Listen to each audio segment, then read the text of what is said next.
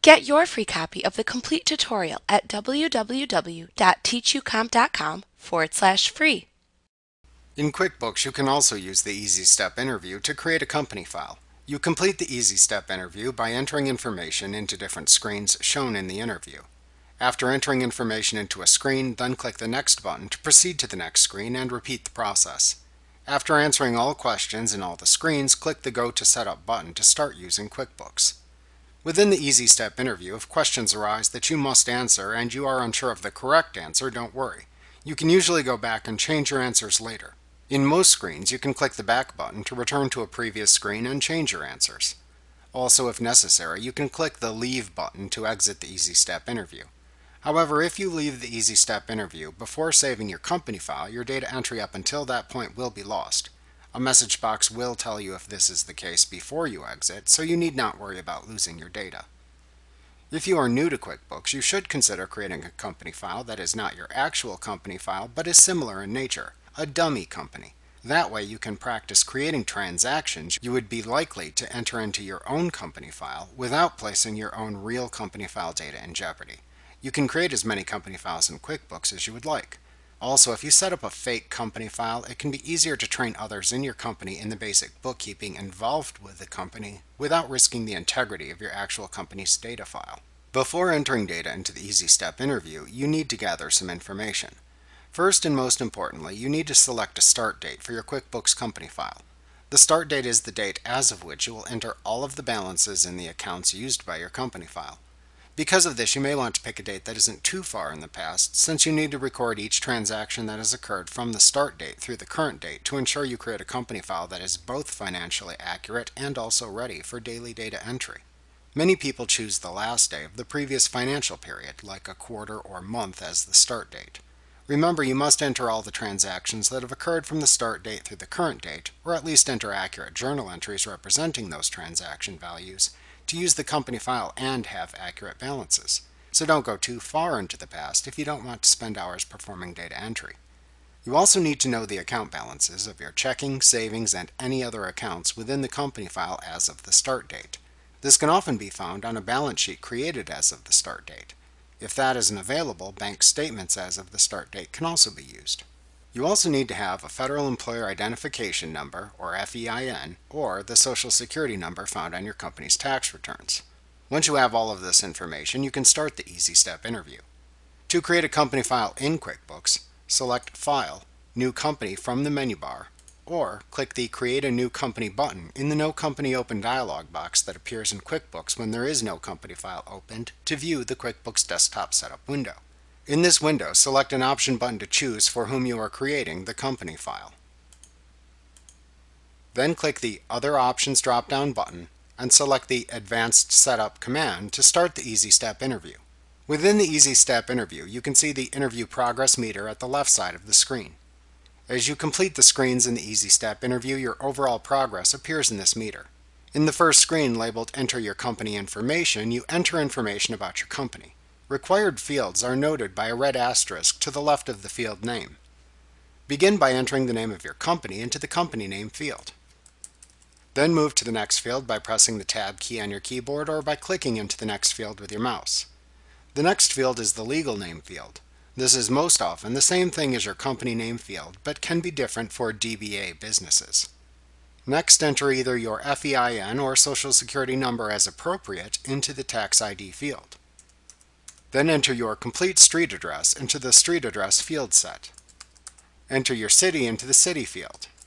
Then select the abbreviation for your state from the state drop-down menu. Next, enter your zip code into the zip field. Select your country from the country drop-down menu if needed. Enter your phone number and fax number if desired into the phone and fax fields using the formatting you want displayed on your forms within QuickBooks, like invoices, for example. You can enter a default email address for the company into the email address field. You can also enter the website address of your company into the website field if you would like. Once you have finished entering data into this screen, click the Next button to continue. In the next screen, titled Select Your Industry, select the type of company for which you are creating a company file from the list of choices shown. The choice you make here determines which features are enabled and which default accounts are placed into your chart of accounts. You can always customize these features later, but selecting an industry from the list will typically reduce the amount of customization required. If your specific industry isn't listed, either select the closest industry listed, or select the General Product-Based Business or General Service-Based Business choices from the list of choices. An important point to note is that the answer you make here will change what questions the EasyStep interview will pose as you continue.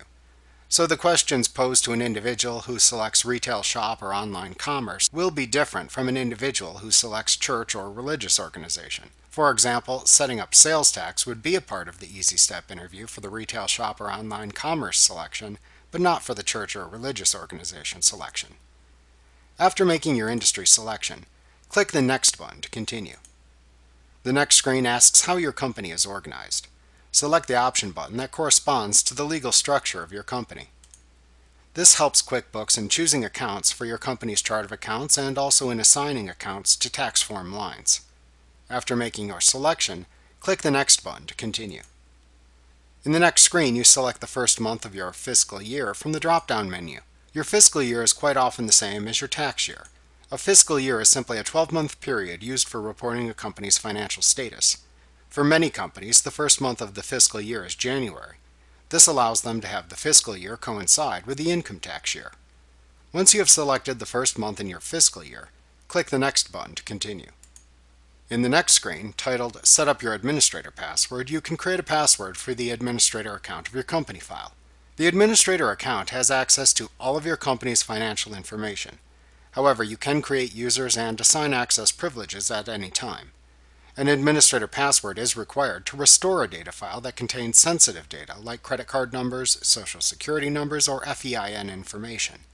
To create a password for the administrator account, enter it into both the administrator password and retype password fields. If you do this, make sure that you know what this password is.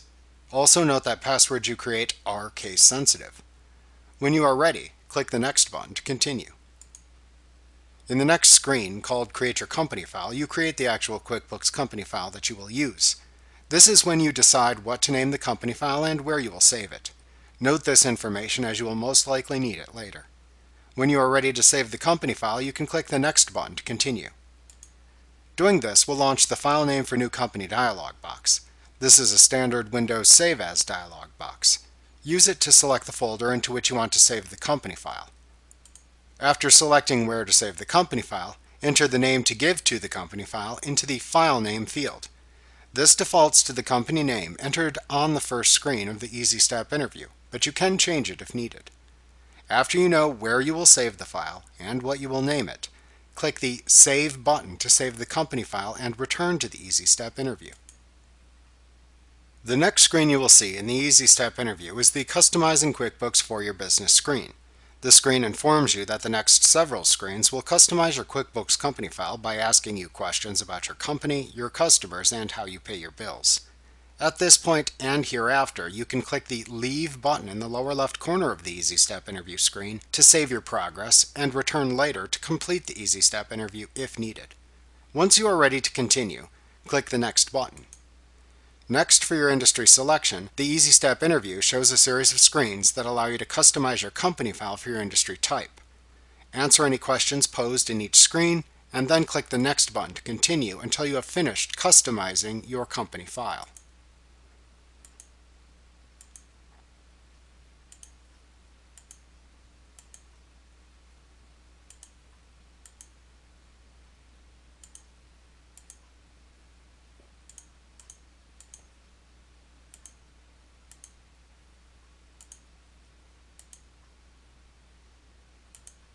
When you have finished answering all of the questions in the EasyStep interview, you will see the final congratulations screen. Click the Go to Setup button to open a window that instructs you to create your customers, inventory, and vendors. You can close this window when you are finished reviewing the next steps that you should take to complete setting up your company file.